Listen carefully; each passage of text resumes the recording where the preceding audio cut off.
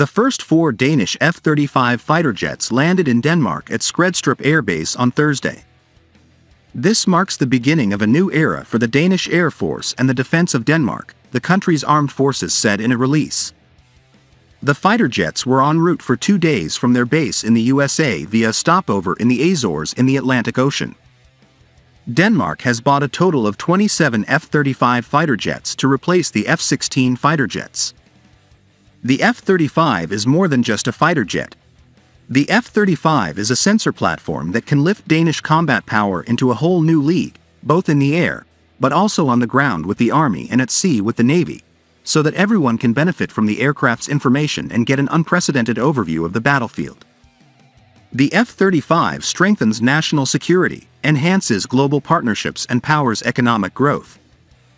It is the most lethal, survivable and connected fighter aircraft in the world, giving pilots an advantage against any adversary and enabling them to execute their mission and come home safe.